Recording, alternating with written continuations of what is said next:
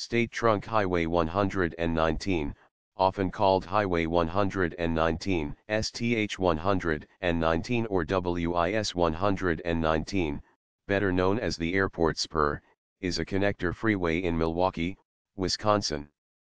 STH 119 has had many different iterations dating back to 1919, and since has had 5 other variations including the modern-day route.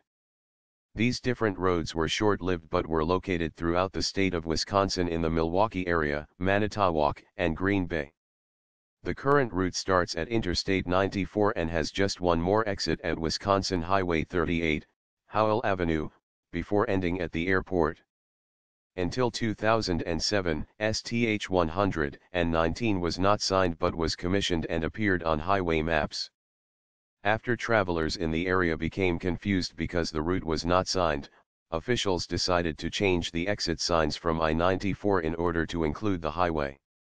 There have been plans to rebuild STH 119 as part of a larger project in the Milwaukee area.